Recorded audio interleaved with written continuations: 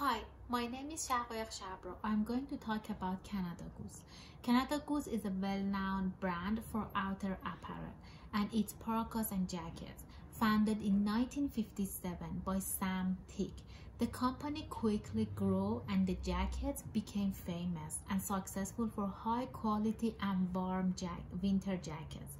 The reason for this success was that company is using Canada Goose uses high quality hot thread, down and feathers, which is the highest quality in the world. The customer service in Canada Goose can be categorized into three: extreme longevity, super structured organizations, and globally connected world.